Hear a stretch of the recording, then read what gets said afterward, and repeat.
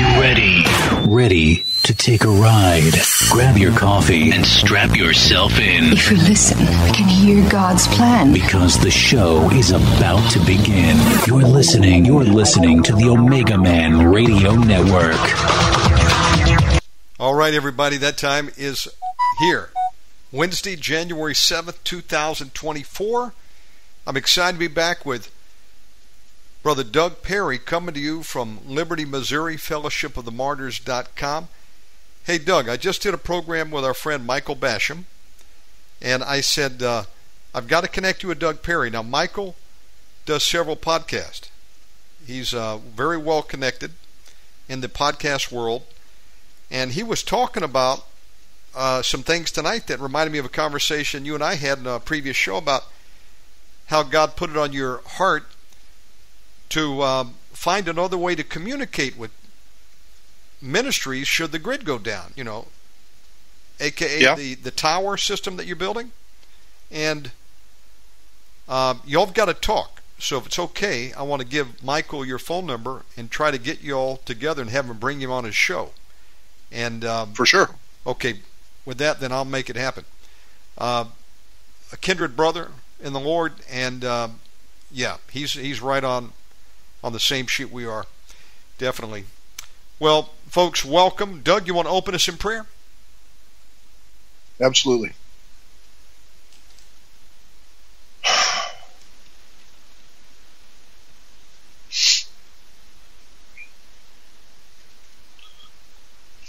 Lord God Almighty, I thank you so much for this time. We ask again that you'd be fully in charge, you'd accomplish your purposes, that would speak your words, that if anything is said that would hurt the bride somehow, that it would fall to the ground harmless, that the enemy wouldn't use it, that it would just be scrubbed out of memory. We understand our responsibility to lead well, to teach correctly, to guide, to share the real experiences that we've had with you, and the burden on us to do that well. We thank you and we praise your holy name. We thank you for this time. Ask that you just be present here amongst your people in a very real way, that you get all the right people to listen to this that need to hear it either now or later. Pray all this to the Father in the name of the Lord Jesus Christ, Yeshua HaMashiach. Amen. Amen. Doug, we've got the next 50 minutes together. We'll go right now. The mic is yours. Well, I always pray, don't let me hurt the bride. He's waited a long time. And I think there have been a lot of misfires. It says that nobody knows the day or the hour, even the sun.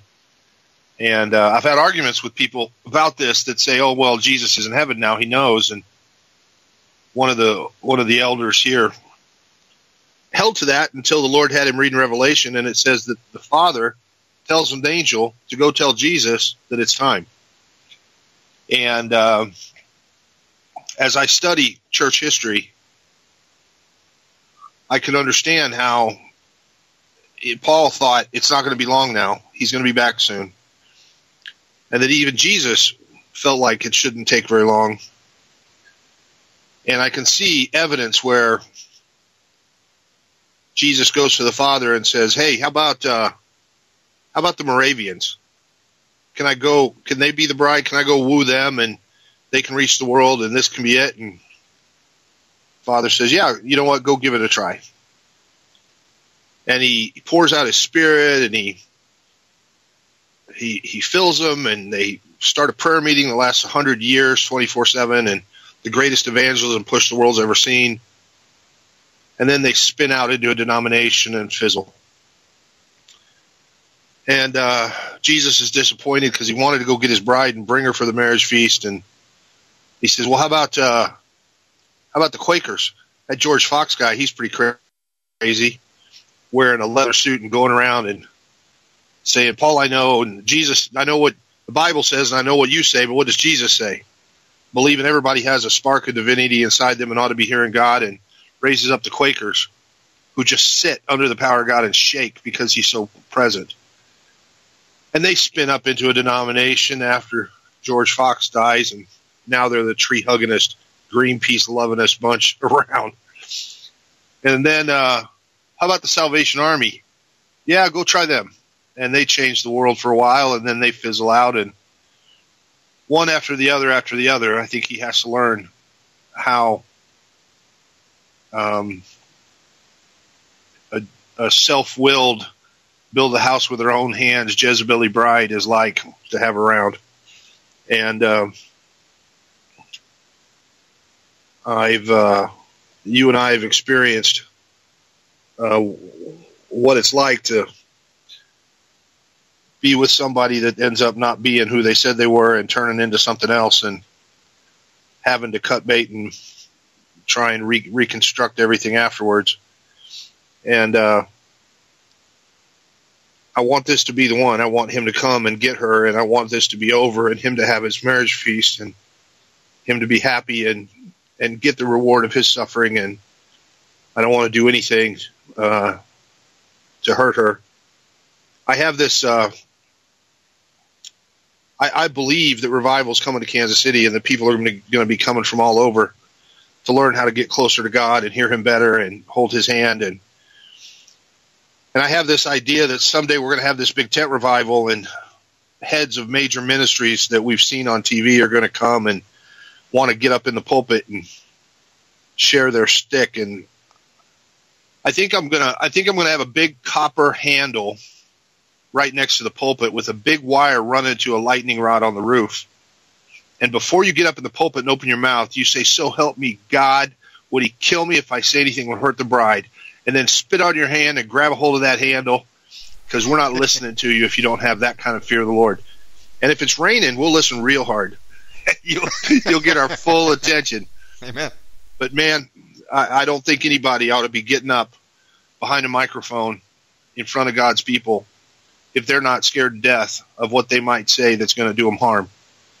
And anyway, so I try to speak slowly and speak carefully and stick to the stuff that I know, and not try to regurgitate religion or something I learned in Bible college or picked up along the way, but just the things that I know that the Lord taught me.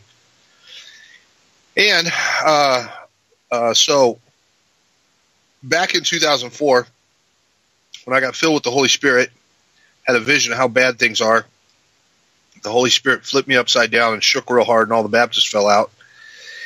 And I started hearing him, and one of the very first things he said is, we've got to have a communication system that can endure tribulation. I know that the underground church in China and other places couldn't survive without encrypted cell phones. But even then, they have to have code when they're talking to one another, so they don't say Lord, they don't say God. They'll ask how your dad is, or if your father told you to do this or that, or they just got all kind of language to hide from the communist Chinese when they're under severe persecution. And the same in Iran and other countries where the gospel is growing like crazy. And of course, nobody's talking about it. The news isn't talking about it, but there's a tremendous revival happening in Iran right now. Anyway, as I'm talking to the Lord about, what is there that can endure tribulation? Well, the first thing you do in a war is block communication. When we went into the first Desert Storm, the first thing you do is send the stealth fighters in and knock out all of the cell towers and all of the broadcast towers and whatever. And then the tanks can't hear headquarters, and they just give up. They wander around, in circles until they just give up. And so one of the first things you got to do after you've censored everybody and blocked whoever you can is just shut down landlines, the internet, whatever it takes to isolate people, so that you can then roll the tanks in and nobody sees it coming or whatever. And so what do we have in America, for example, that could endure tribulation. Whether there's ham radios, which you have to be licensed for and hardly anybody has. There was CB radios, which worked pretty good, and you could put up an antenna and broadcast hundreds of miles away, except nobody uses those anymore, even in trucks hardly. Then we've got shortwave, which hardly anybody has or knows how to work. We've got landlines, we've got cell phones, and we've got Wi-Fi. And everybody is carrying a Wi-Fi transmitter receiver with them everywhere they go anymore.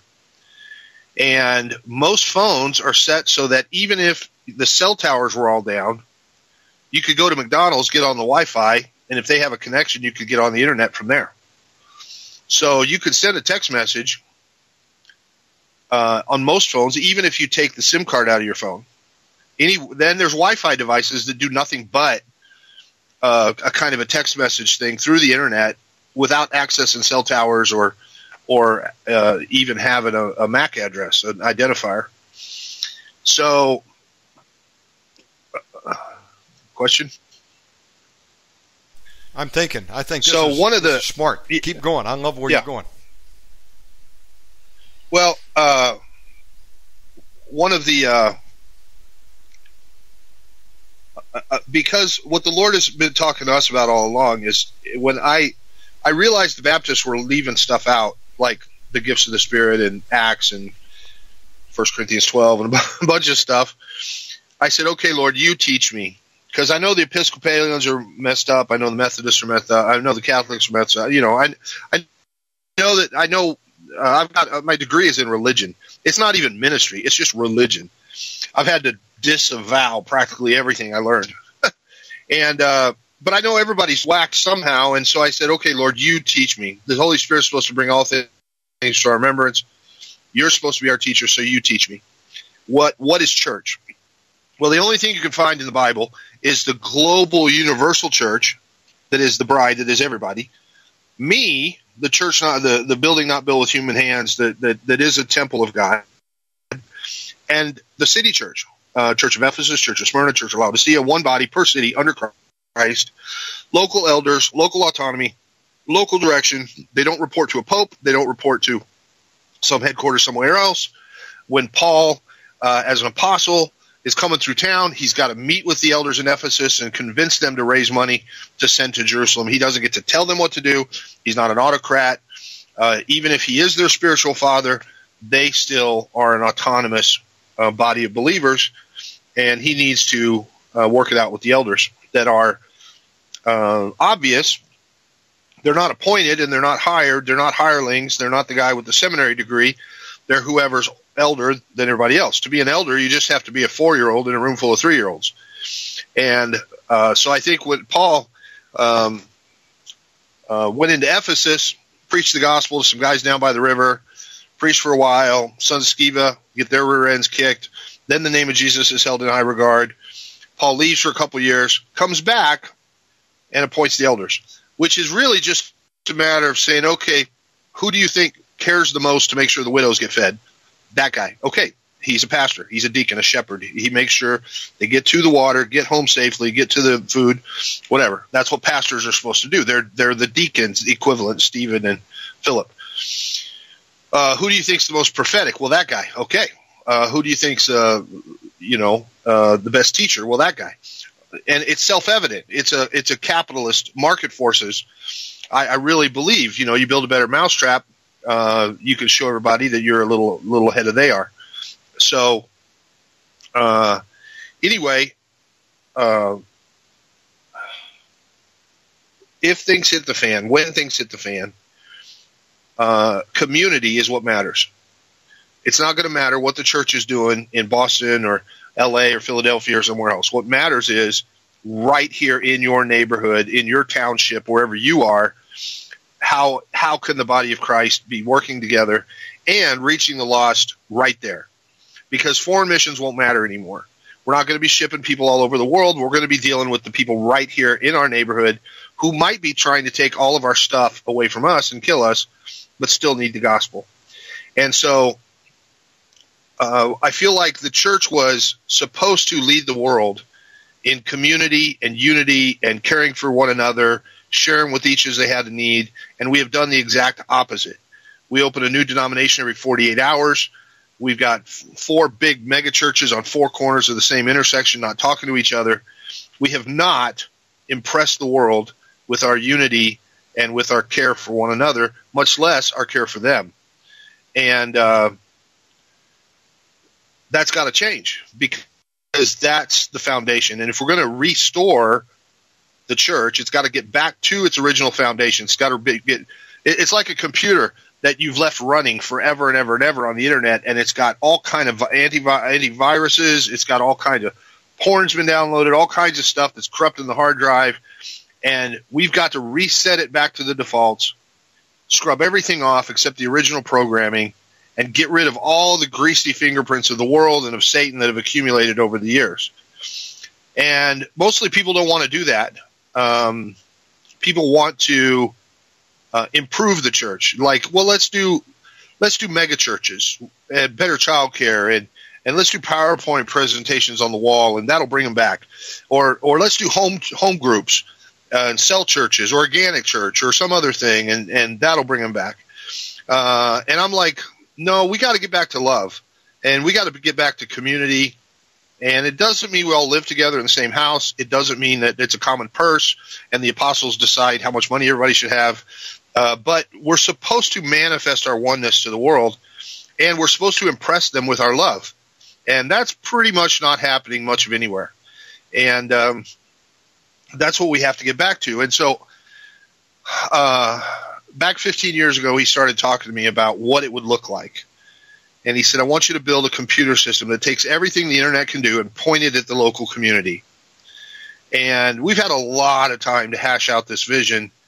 And I've had a dozen or so people that were perfectly qualified to build it. One of them was the internet czar for Cleveland, and flipped out. The warfare was so great before he could even get here, and never even made it to start helping with it. Another guy was a IT professional that made 6 figures. It was great, and was sent here to build it. And the warfare was so much he could never get it off the ground. God later took his family away from him, and then took his faith away from him because he didn't do what God told him to do. But that's another story. Anyway, finally, a couple years ago, we had a couple of young men that were here that had enough skill to at least build something that's just a beta test, a sandbox of what it might look like. But imagine if you took local news, sports, weather, coupons, Craigslist, Yelp, Angie's List, everything, kind of the component pieces that we use that are kind of global, and focused it on the local community. I think what people are starving for, not just the Christians, but everybody is starving for, is Mayberry. Is that Andy Griffith kind of move into town and the neighbors bring you a pie, go to the barbershop and talk about what's going on in town. Everybody can leave their doors unlocked and knows one another, and there's accountability and all of that kind of stuff. A sweetness and a love for one another that the internet has demolished. People are go from their connected job to their connected home, game with guys in Ukraine that they're never going to meet and could never hug, and go to sleep and do it all over again, never knowing their neighbors, never being connected even with a church necessarily. They just get fed through the internet or whatever. And especially COVID really taught us how much that can be done digitally. Anyway, so imagine if we took all of those component pieces. You have your friends list on there. You can see who's online. You can do video chat. There's local business reviews and articles and coupons and everything you can think of for your local community. And one click away is the local church, where the body can come together.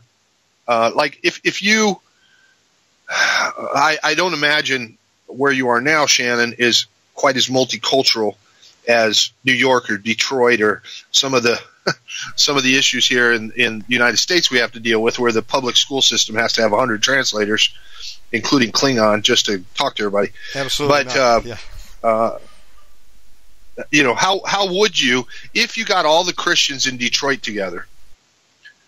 Where would you do it? At a football stadium? Maybe you could fit them all, but that would just be mega church, and you're even more impersonal and more in number, less likely to have community and to know one another. And then what language do you do it in? What songs does everybody know?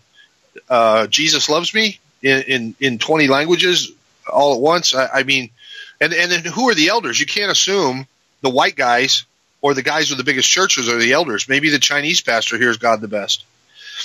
And that's not what City Church is, getting together 2-3 times a year with everybody in town. It's manifesting daily and from house to house. And so how could you do that? Well, you could do it digitally. You could run it through translators so you can hear the Chinese pastor's sermon with subtitles in English. You could hear the Somali choir sing, and you could discuss between you questions of theology. You could, PayPal here if you want to help get girls out of prostitution. PayPal here if you want to help the food pantry.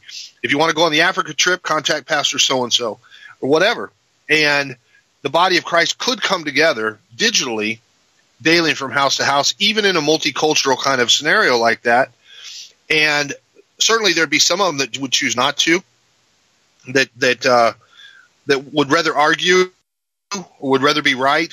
I understand that there's a human desire to kind of hang with the people that are like you, that understand you, maybe are the same color as you. But we've still got to manifest to the world that we're one. And I don't really care what box they're in on Sunday morning if the whole rest of the week they understand that we're one, whether they like it or not. Whether you agree with me or not. The last dying wish of our Savior before he went to the cross in John 17, he prayed for us and said, "Let them be right as I and the Father are right." Oh, wait, no, that's not right. It was let them be one. Yeah, that's it. Let them be one as I and the Father are one. And we're about as far from one as you can get. And there's no mechanism for this system that we've built to ever get us back to one. I've been to the Ministerial Association in my town. We have 60 congregations in this 30,000 person town, and like 7 of the pastors go to the Ministerial Association meetings. We've got at least 5 of the pastors think that their denomination is the only ones going to heaven, so why do they need to fellowship with anybody? Of the 6 pastors that come to the Ministerial Association meetings, one of them's a Mormon, and one of them's the Community of Christ, which is Reorganized Church of Latter-day Saints. Anyway, they got entirely the wrong Jesus. Nothing personal. People ask me if I think the Mormons are going to heaven, and I say, well, yeah, some of them. And they're like, what do you mean? I'm like, what? They got a nursery. I got some responsibility for the eternity I'm going to spend with the little kids in the nursery. Don't know any better. Can't tell their right from their left from their right, and can't tie their shoes and whatever. Maybe some of them just heard the name of Jesus and fell in love and forgot the whole golden tablet nonsense. Anyway, so Doug, let me inject here. I think what you're doing is by divine appointment, because all of us have been relegated to using a handful of social media platforms. Look at how many operating systems there are for computers, like 3 options, and we know the level of censorship that we've got now. But wait till it goes up another tick, and again, these dark forces come out openly and make it known that they're against every Christian and Jew. And they want to shut down us because of us standing for the Bible and Jesus. And we begin to get kicked off these networks. Or we become like the underground church, having to meet through other venues. Because to meet above ground can get you arrested. What ability do we have to communicate? I like where God is leading you. Let me just inject something here. I think Wi-Fi is the key. You remember the old bulletin board systems back in the day, the BBSs? Yeah. So, I'm of that generation. I was young, about 15, when I started playing around with bulletin boards in 85 or so. Dial-up modem, 300 baud. You call on a landline number, usually one person at a time on someone's computer. You log in, check your messages, grab your files, post, message, whatever. And then you're off and someone else gets in there. That technology is even still available. Yep. Now, what's interesting is just 2 weeks ago, I had AT&T install a landline at my mom's house. That's for another reason we're going to here. But suffice to say, this thing is so old that almost no one's asking for landlines anymore. They said, you want to do VoIP? I said, no, just an old landline. Well, thankfully, they still have them. For how long, I don't know. You don't see pay telephones anymore. But my point is, there's still some older technology that we could rejuvenate. But I don't even think the BBS idea, although you could resurrect those, you could have a node at each of these centers as long as you had a landline, I don't think that's as good as Wi-Fi, because with Wi-Fi, you can still operate programs and not be using your SIM card, correct? You put it on airplane mode? Right. Or you turn off the cell phone? Yeah, you can. You can take the SIM card out of the phone and still use Wi-Fi. Right. And you can send messages to anybody else worldwide on the Wi-Fi networks, right? So my question is... And there are other devices. There are other devices that are just specific, that aren't smartphones, that aren't trackable, traceable, whatever, that can get you on Wi-Fi just to communicate. Let me tell you another thing we're working on. Yes. Now, citysaver.org, if people want to go look at it, citysaver.org, they can click. There's 2 cities, Liberty and Excelsior Springs, are the 2 places we do ministry, that we built a sort of a sample of. It would have local advertising, local information, local business listings, church listings, all that kind of stuff. And it could be customizable for every city everywhere. And the Lord said, price is so cheap, nobody can say no. So I could go to a plumber and say, look, it's $10. Guaranteed eyeballs in your delivery area, your service area, $10 a month. Okay, why wouldn't you? It's super cheap. I used to do banner advertising and pay-per-click advertising for my business. And a guy called me one time and says, I can guarantee you 20,000 clicks a month for $200. And I'm like, okay, let's see what happens. So we watched.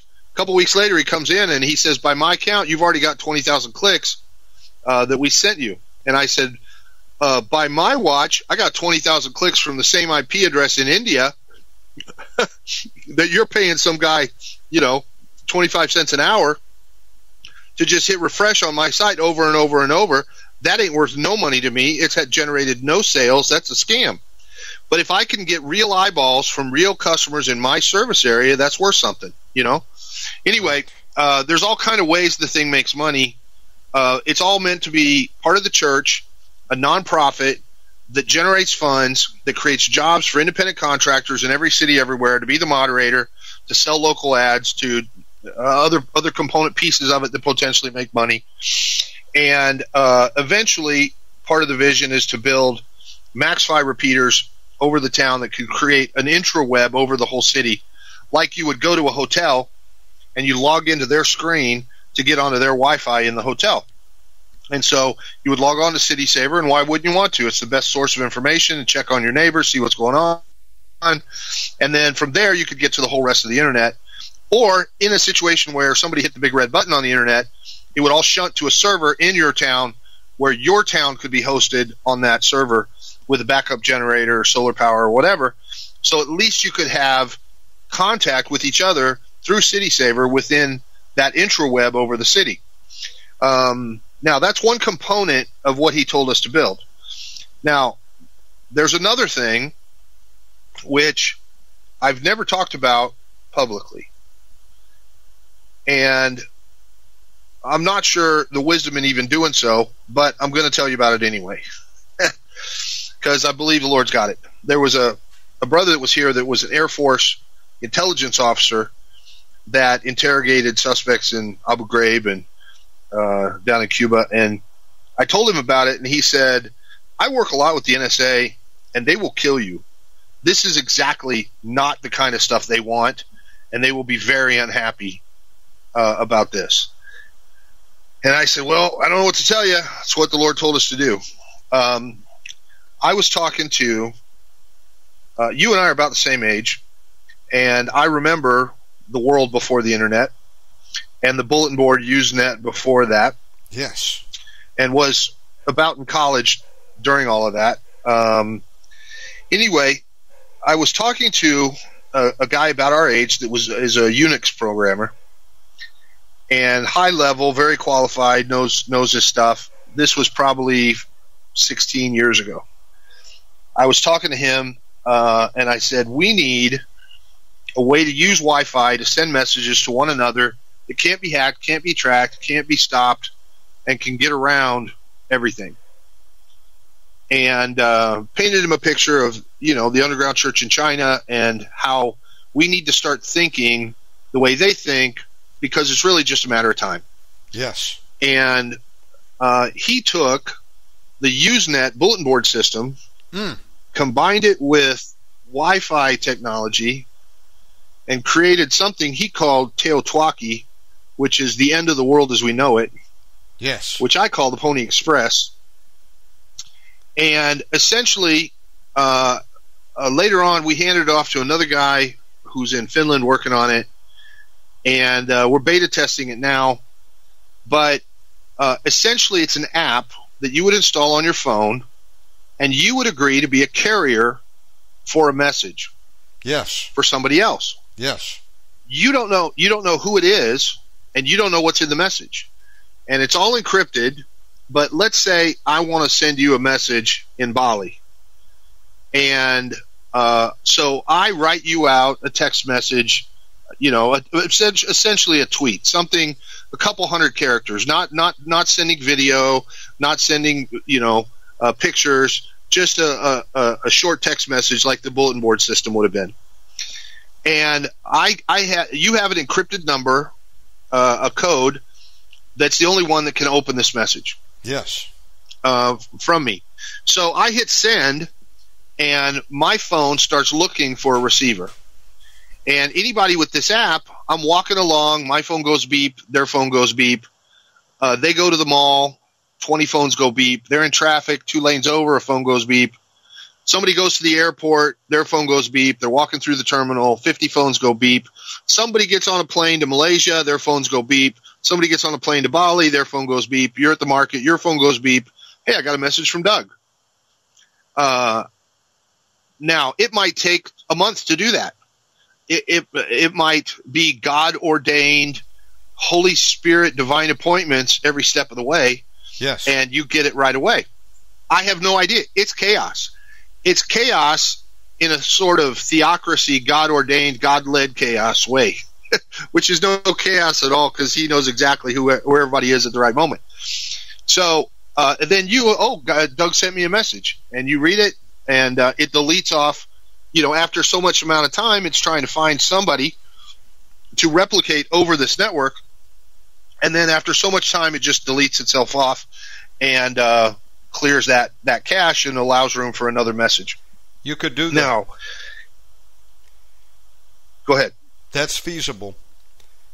Now, while I was using bulletin boards, actually as early as 83, I didn't create my own BBS. It was called EarthNet Data Systems, EarthNet Data Online, to about 92. A year later, the World Wide Web was out, and I was using a thing called Wildcat BBS. And before the email came on board, we were using a system like that. And from the Wildcat BBS software, there was a module, I think it was using Usenet, and it would package it and send it to another bulletin board, and it would take a while, but within a week or two, it would get out there to whoever's email was set up in the system. Now, what's interesting is right now, we're at a whole new level with the age of Bitcoin. There's a whole thing called Podcasting 2.0. Adam Curry is pushing, and some others. And just as there was file sharing with systems like Napster for music, people recording podcasts, and where they've been censored on the main networks, there's a file distribution system out there. It's a protocol, and it's very slow, but parts of your podcast or your MP3 message, it could be your sermon, are stored on multiple systems around the world, and then it goes through this system. I can't articulate it very well tonight. But essentially, some of that technology is out there. Also, people have asked, how can I continue to transact in Bitcoin if the main web is shut down? And people are also using many satellite dishes, which are sending a burst that they can pull down the blockchain on their device and then update the blockchain. Right. Where am I going with this? These are all systems that would allow us to communicate off the main grid. You've hit pay dirt. The scenario I described is if there is no internet and it's just got to bounce from one tower to the next, Pony Express rider to another. As soon as somebody gets online, then it could just shoot directly to you and bypass all of the stops along the way. But are there any? If nobody got online, eventually it would find you anyway. Are there any mini transmitters people could set up around the world as like a node and broadcast a Wi-Fi message? I'm just curious how far it would go. Well, you can send digital packets through shortwave. Okay. So it's really just ones and zeros. And Ari, that's my dog. We're doing more research on that and looking into how exactly that would work. But it's essentially like a fax, and you could send a fax tone on shortwave that would be then deciphered at the other end and converted back from digital language to whatever message you needed to send. There's no way that's private, but it could be still encrypted. So depending on what's available, whether you've got Wi-Fi for a limited basis, or you got a phone that you can dial out shortwave or shortwave. Yeah, you're talking about you would build your own transmitters, and as long as you've got those strung along far enough, you can get the message at least to anybody in that network. Right. And there's also, like, most every small town right now has a Wi-Fi network that covers the whole city. If you connect the routers that are sitting on everybody's desks already at their home. From my house, I can pick up at least 7 or 8 other Wi-Fi routers that are all locked, but they could set up guest privileges, just like at our thrift stores right next to a Tractor Supply warehouse thing. And they have a guest Wi-Fi, and then they have their private corporate Wi-Fi. And the guest one has an open screen, and you log on like at a hotel, and you can get on their free Wi-Fi. That's right. Well, that free Wi-Fi could be used to bounce a signal from one end of a town to the other using the routers that are already in place on people's desk at home. Like an intranet. And it just requires some cooperation. But it would be a way for everybody to give a little and then be able to have to bounce a signal from one end of town to the other through all of the guest Wi-Fis. So there's certainly ways to do that without any real expensive new tower over the town or expensive hardware or whatever. But so you're saying we could repurpose some of the old technology like Usenet and put a system together? Yeah, well, I mean, we're looking into all of that kind of stuff, and of course, I'm not an expert. I just have a vision. I'm the entrepreneur that's trying to listen to the Lord and implement some of the stuff that He's telling me we're going to need. But He's talked to me about banking reform, about insurance reform, about how funding for ministry would be different, and all kinds of stuff. Imagine if we could cooperate. Okay, we've got all these ministries that have foreign missionaries, and they have to send money for payroll, but also for housing, for car, for tracts and Bibles, and whatever they send money over to this foreign country for. So they contact Citibank or one of the big banks, pay whatever the daily exchange rate is, plus a couple of points to transfer money to the bank account in wherever, Malaysia, Mexico, wherever, for this person. Well, what if it was one Christian bank? And I went to them and I said, look, you're a $1 billion bank with 18 branches in Nashville. You can instantly be a $16 billion bank if you let me transfer all the foreign mission money in Christianity through you and don't charge me the 2 points on it. Just charge me whatever the exchange rate is, and you will benefit from the float that's going through your bank, so you automatically look like you're a 16 times bigger bank. You get better lending rates from the Fed. You look better on paper. And all we've done is transfer en masse all of our foreign exchange money through this one bank, instead of giving Citibank a profit on it. That alone, on $16 billion of foreign missions, saving 2 points, we're talking about tripling the spending on missions in the 1040 window, in the most unevangelized part of the world. What if all of the ministries, when you join AARP, right, or AAA, you get a discount on hotels because they negotiate with all these big companies. Hey, give our members an extra 10% or whatever. If you're Amazon, you can go to the post office and say, I want such a good deal that you're going to lose money on everything I ship. You can get 50% off rates with FedEx and UPS that everybody else pays because you're so big. That's right. But you know what? If all the Christians came together, we're way bigger than Amazon. Absolutely. And then if all the ministries came together and we said, okay, we're going to have one account, it's going to bill directly to you. You're not going to have to pay somebody back. I'm not going to cover it for you.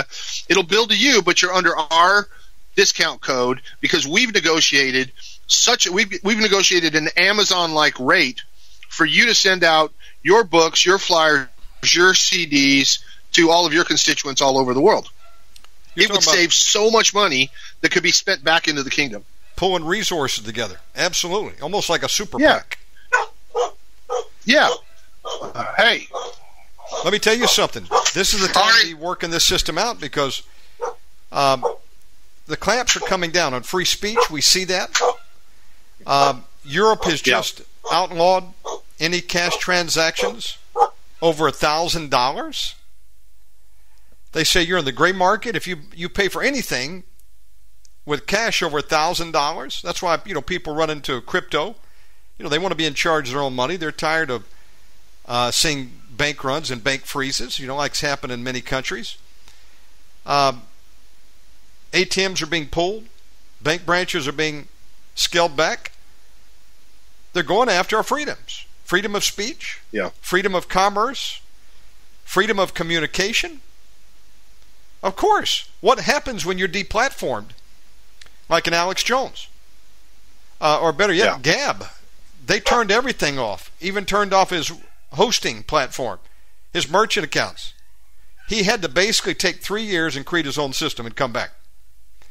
And, they can do that because they're monopolies. Amazon and these other groups, Apple, they'll meet and then you're deplatformed.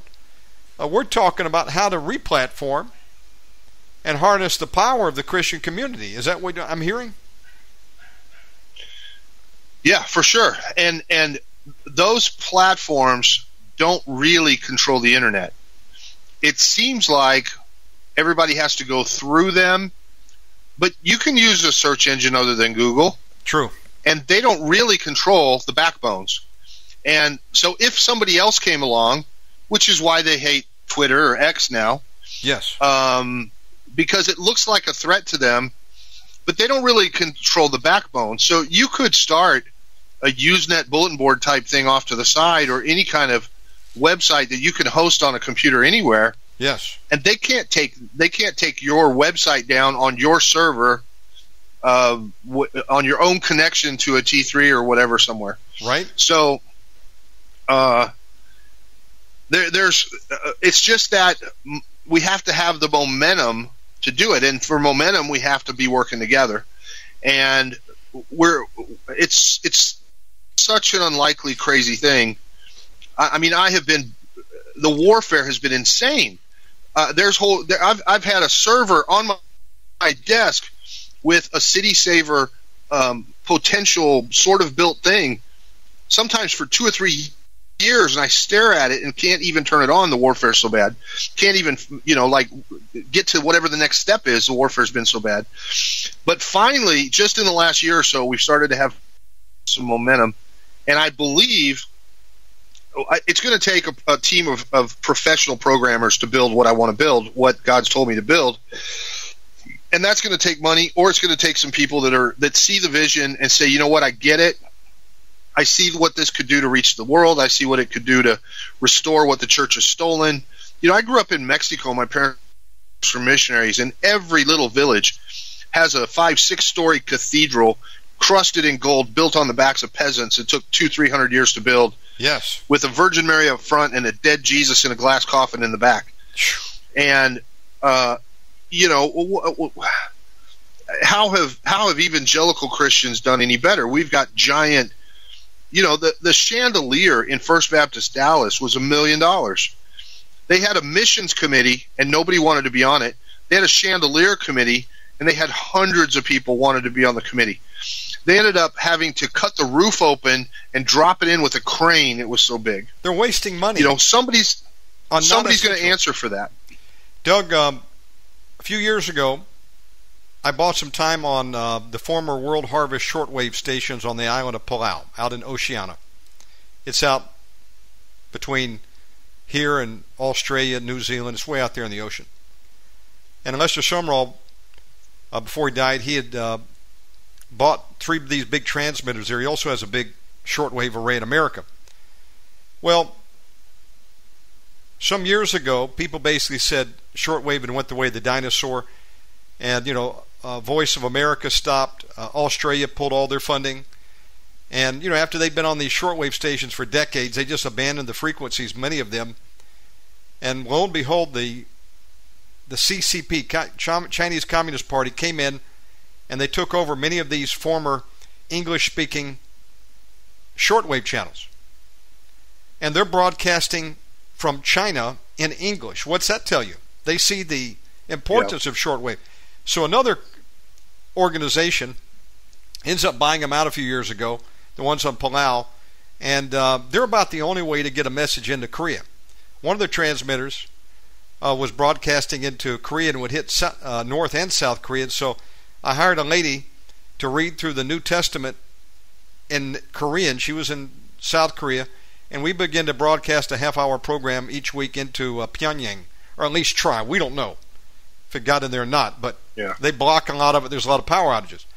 But, you know, literally look at North Korea, and that's a nation where there's only a few ways currently that you could get a message to them. Most time it's going to be by a person, and they risk their life going in and out. Maybe shortwave, maybe. If they got any power at all, that place is usually blackout mode out if you get out of the main city. Right. Or people are flying USB sticks with hot air balloons over the border. And you look at China, thousands of churches demolished during COVID, and people are meeting underground. Where am I going with this story? Correct me if I'm wrong. When Nero was ruling over there in Rome, and persecution took a fevered uptick, and they were sending Christians to the gladiators and the stadiums to fight and feeding them to lions, the church had to go underground, didn't it? And for them to survive, they had to meet underground. They had their, you know, special signs. They would, the codes and, you know, all that stuff that they would communicate with. It's been no different in, you know, Romanian controlled, you know, communist Chesco controlled Romania, smuggling Bibles into these countries. There's parts of the globe right now you've got to still smuggle things in. Try to get a Bible into Iran. It's not easy. Folks, there's a huge underground city in Ephesus.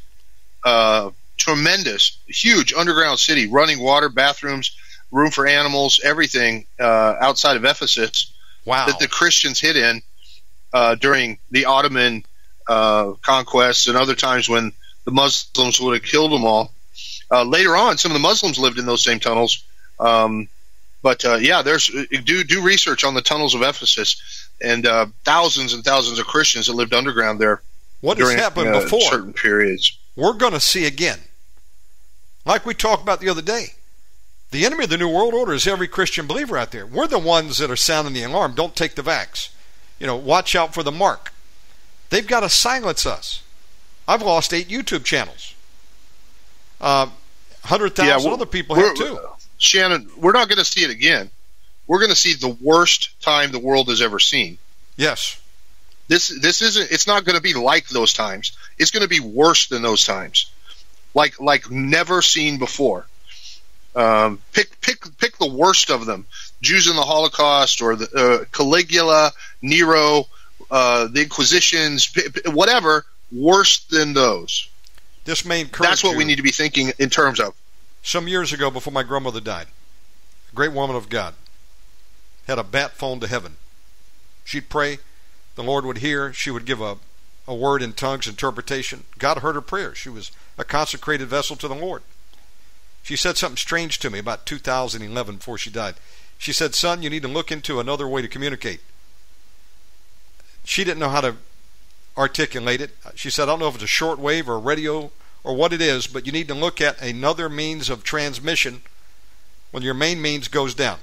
Now, I throw that back over to you. Let every word be established in the mouth of 2 or 3 witnesses. God is showing you something, a plan and a strategy that we're going to need in these last days to communicate as they go after the church and try to splinter us up and segregate us and cut off our lines of communication. Back to you. There have been times, Shannon, I heard other Christians in my head, brothers and sisters that are here, that have prayed, poured into my cup, I poured into their cup, back and forth, laid hands on each other so many times. And I specifically remember the first time one of the sisters here, I had a thought and I heard her answer me, and I'm like, "Oh, that's a demon." Sounding like her. And the Lord said, "Nope, it's not." And I'm like, "Oh, shoot, I got enough voices in my head already. I got to take captive every thought. And now I got Christians in my head, not just you and the bad guys." And he said, "It's filtered through me. It's her spirit by my spirit talking to your spirit, and it's okay." And he said, "This is a taste of what's coming, of what it's going to be like." Amazing. It's a pretty regular thing. Somebody asked me, "Hey, can you and your wife go to dinner with us tomorrow night?" And she's off doing something else. And in my head, I'll ask her if she's free to go to dinner with them tomorrow night. And I hear, "Yes, honey, that'd be great." Now, when I ask her later, "Hey, did you hear me ask you if you could go to dinner tomorrow night?" "No, I didn't hear anything, but that'd be great." And it's always lined up, and it's always been true. And I know it's not my imagination, and it's happened lots of times. And it's not, whatever the enemy has is some cheap knockoff of whatever God has, you know? And anyway, I know that that's coming too. I know that picking us up and plopping us down in another place, theoportation is what the Lord had me call it. Sure. It's not teleportation. It's by God. It's theoportation. And I know that I've had conversations on the phone with somebody in tongues, with them in tongues, both of us getting the interpretation about just regular mundane details. How is the FBI or the NSA or somebody gonna do the deal with that? You know, I haven't heard this. And one. This isn't Navajo. People, we never heard this one before.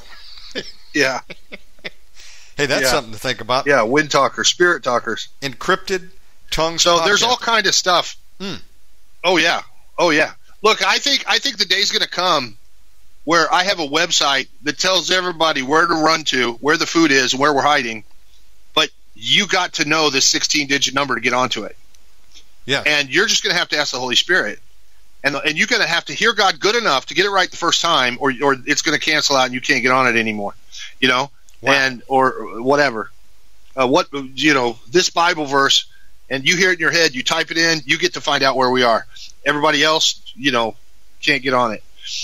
Or whatever. Or we've had meetings where people just show up. I didn't even call a meeting. I just get up in the middle of the night, go sit in the living room, and 5-6 people come sit there. I'm like, "Why are you here?" "I don't know. God woke me up, said to come to the living room." "Great, let's have a prayer meeting." It can work like that. It should work like that. And when you have people that are really surrendered, listen to the Lord, it will be like that. And this is what he's been doing here with us. And I know that I'm supposed to – it's not that I have to do it. It's not that I'm in charge of anything. It's just that he's given me vision about what it's going to take and the pieces component to make this work.